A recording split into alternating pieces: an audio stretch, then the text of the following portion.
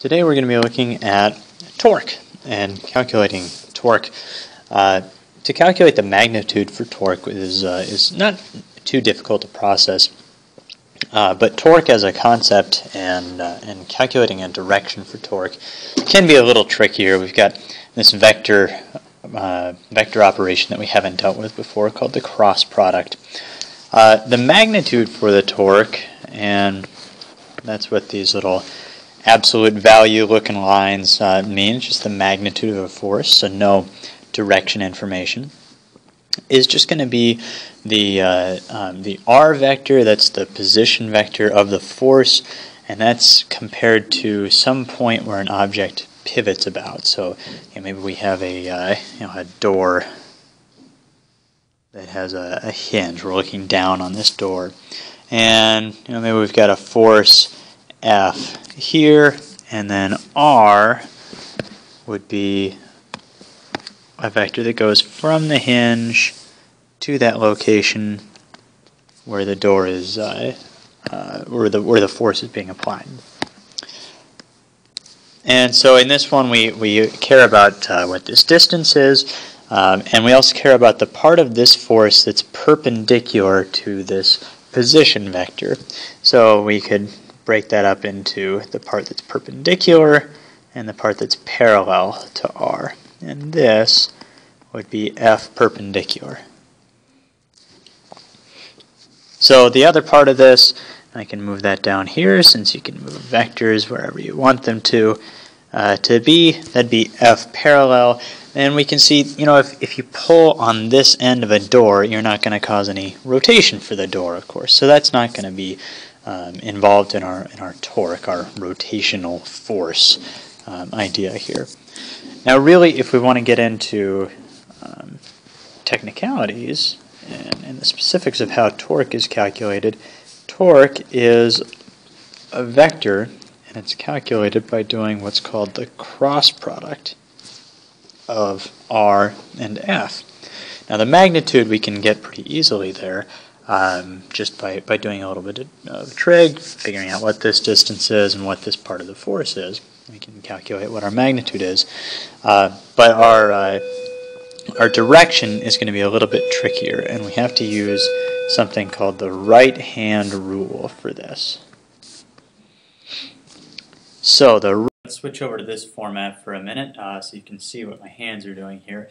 So first off, right hand, it's the one that doesn't make an L. Well, okay, I guess they both make L's, but you know which hand is the right hand.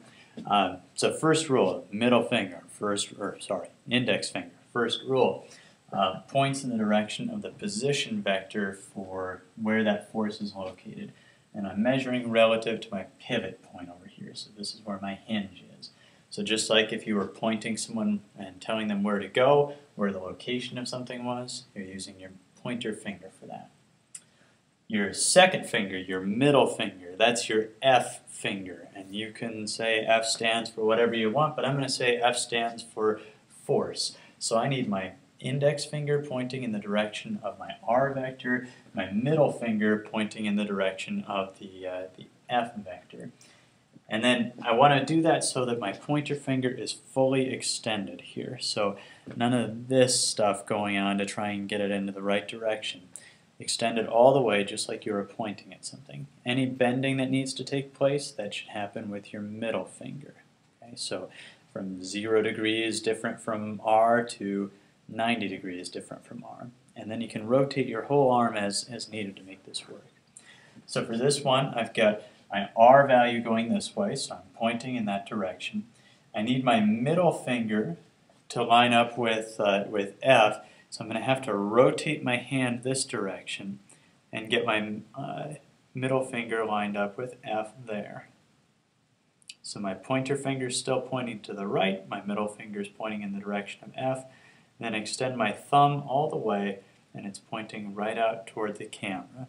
My torque then is in this direction.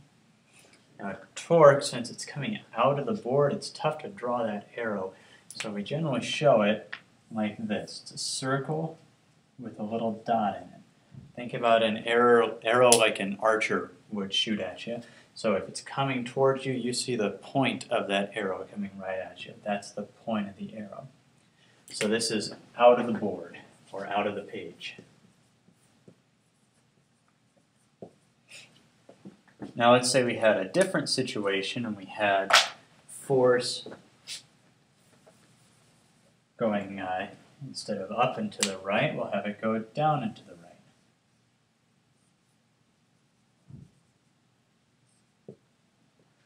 And we need to find out what our torque is again. So this time I get my pointer finger and point in the direction of R, right there, and then extend my middle finger, and we can get it lined up with F. So pointer finger still pointed to the right, middle finger is lined up with F, and now I extend my thumb, and this time it's going in toward the board. And so to show that, we still think about the arrow like an archer shoots, but this time we see the little feathers at the back of that arrow. So we see a little X shape in that arrow.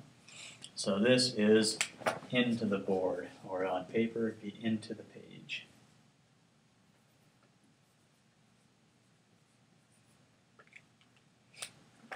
And that's the right-hand rule for